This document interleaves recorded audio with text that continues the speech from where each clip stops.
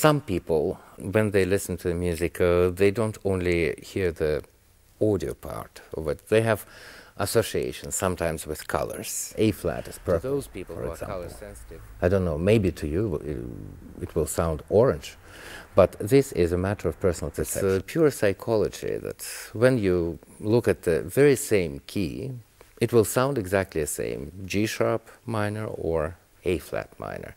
You will not play it the same way. It will express a different mood, a different color. Well-tempered clavier, there goes E flat major prelude, which is very full of life prelude, and after that you have no rational mathematical explanation can be given, but on a personal, entirely psychology.